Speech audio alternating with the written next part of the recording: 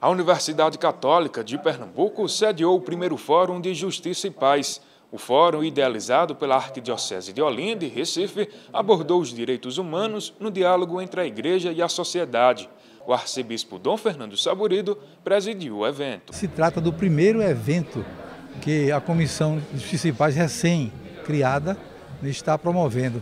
Então é uma ocasião de encontro com a comunidade, para poder então levantar temas importantes que nos interessam, para promover o debate, promover a reflexão. Nós temos a alegria de ter aqui pessoas bem preparadas para isso. Essa comissão teve um papel primordial nos anos 70 e primeira metade dos anos 80, sob a liderança de Dom Helder, e agora é refundada por Dom Fernando Saburido e se propõe a ser um instrumento animador da sociedade, dos movimentos populares, na luta pela preservação, pelo resgate ou pela reparação de direitos que estão sob ameaça, especialmente nessa hora, porque passa o Brasil e o mundo de uma maneira geral. Um fórum como esse não somente orienta no conhecimento desses direitos, como especialmente orienta na defesa desses direitos, que atualmente não tem uma defesa absolutamente garantida pelas instituições públicas e eventualmente também privadas. Em 2 horas de diálogo, o Fórum de Justiça e Paz contou ainda com a participação de membros da Igreja, dos movimentos sociais e da sociedade civil. É muito importante que nós tenhamos como Igreja uma participação ativa na sociedade.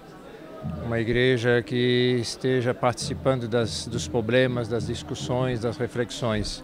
E as nossas comissões de Justiça e Paz têm dado essa contribuição, têm nos ajudado a perceber as dificuldades estruturais e propor soluções, chamar a sociedade para o debate, mas também apresentar reflexões para a sociedade. O anúncio da paz e da justiça é inerente à nossa fé. Sem a gente fazer isso, a credibilidade dos cristãos e dos católicos vai ser atingida.